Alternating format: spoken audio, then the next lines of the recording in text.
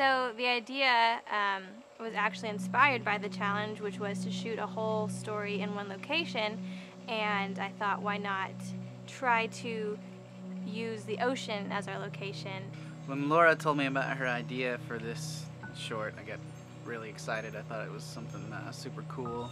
We always try to push the boundaries just a little bit further than we think they can go, and obviously shooting in a swimming pool to make it look like the ocean is just a little bit further than you think you can go with a short film. We had to cover a little bit of the edges with duvetine so that we weren't working with all that blue and the white trim on the pool. We also had that big slide in the back and a diving board, the blue lining on the pool. There was a solar light that we had to figure out how to turn off. So we had to make sure it was pitch black out here and that the pool was dark enough. We only could shoot in one direction in the pool since we only had enough duvetine to cover that one end. So every different direction that you see is actually, we stayed in the same spot and we just moved the lights around, and Jonathan, our actor, he just switched directions. That meant for all of our main shots he was backlit by the moon, but if he turned around and we wanted the camera to reverse, we would turn off the backlight and increase our fill light a little bit to bring it to the front, and it's sort of this big magic trick to make it look like the camera is actually moving around him and looking different directions when really it was the same direction the whole time. We had a fish tank that we used to protect the camera, and we had a little lid that went on top of it. It's never fun doing that, but it works. Obviously the fish tank companies don't want the water to leak out, which means the water shouldn't be getting in.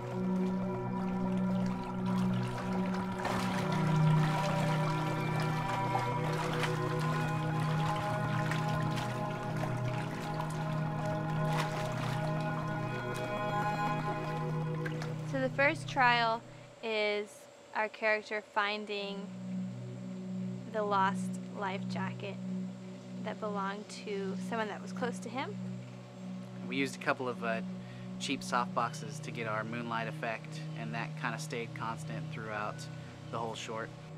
Then he's bobbing out there all alone in the water, and a storm rolls in, and he gets pulled underwater, and he has to make a decision between this box that he has and the life jacket that he's held on to. We got some really cool rain and lightning effects with that, and we used the Aputure 120D LED and reflected that into a mirror tile that we got from Home Depot for super cheap. That's what we just flashed on and off of the LED light to get our lightning effect. The next trial is he is alone in an open ocean, and he is kind of inside of his head, and there may or may not have been a shark. He takes his glow stick that's attached to him and he tosses that as far away from him as possible, then putting him in complete darkness in the middle of the ocean.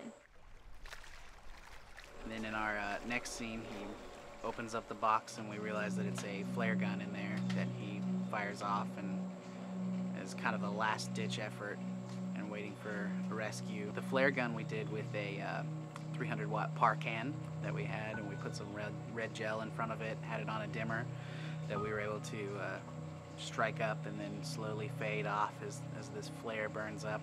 The next thing he encounters is a whale out there, and he tries to swim after it, try to maybe not be alone out there anymore, and he resurfaces and he's near the coast. Behind him you will see a little row of twinkling lights that is supposed to look like a city that he's popped up on a coastline instead of out in the middle of the ocean now. And it was actually some solar garden lights that we had set out. They gave just the perfect amount of faint glow to look like a coastline. And then when we get to the end, and he's found by a searchlight, that was just a regular LED flashlight that we had on us that gave good enough levels that we were able to use as a light source to spotlight. I really thought that a story based around a character that was lost at sea was a ambitious goal, but I think that we pulled it off really well. Thank you to everybody that helped us shoot this. We had just a great team of people who stayed overnight with us to make sure that this happened. I'm Laura Lee Crane, and I wrote and directed Trials. Hope you enjoy.